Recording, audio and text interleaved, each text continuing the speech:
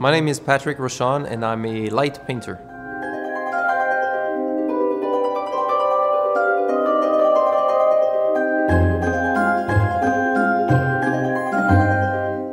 Well, light painting is the art of capturing or recording the movement of light. So basically we work as light painters, we work in the dark.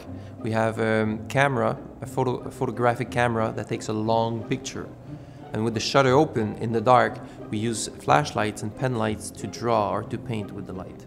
Yeah, well, what's interesting is we're creating our own market as we're going along. We're a community of light painters and we're connected through the Light Painting World Alliance. We do exhibitions and also I work here with an agent, I work with a gallery.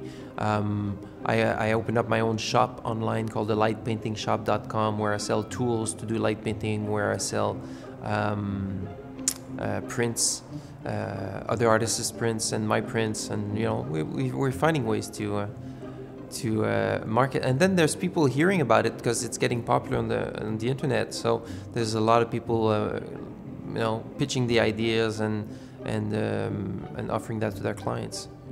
Pay attention to what I see, and I'll just start to imagine different ideas and put them together and like go through different scenarios and think about the essence of the project, and then ideas just comes in, and you know that's mainly how I work. I work directly with my imagination, and sometimes I'll just turn off the lights at home and get the tools out and start light painting just for fun. When I do something I call the kata light painting, where I'm just jamming with tools. They look like light swords, and I'm just playing music.